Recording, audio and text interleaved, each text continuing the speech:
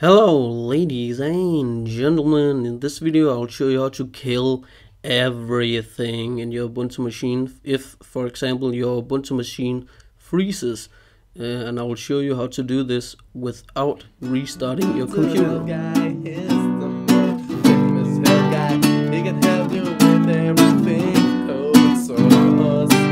So go to YouTube.com/UbuntuHellGuy and he will help you with everything.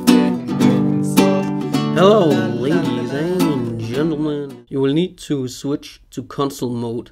The usual method of command line access in Ubuntu is to start a terminal.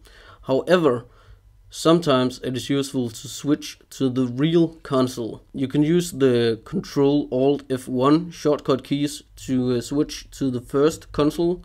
There are 6 consoles available. Each one is accessible with the shortcut keys ctrl alt F1 to ctrl alt F6. To switch back to desktop mode, you can use ctrl alt F7 shortcut keys. So let's get started. Now right here I press ctrl alt and F1 to get to my console.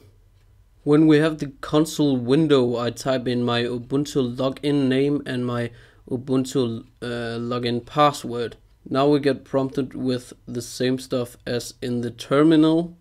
So all I gotta do right now is type in KILL and then -9 and -1.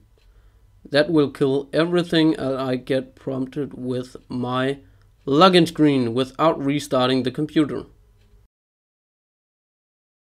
Right here I can type in my login name and my user password, and there you see me waving. And now we are back inside Ubuntu. So thank you for watching, have a nice day, and I will catch you guys in the next one. Bye!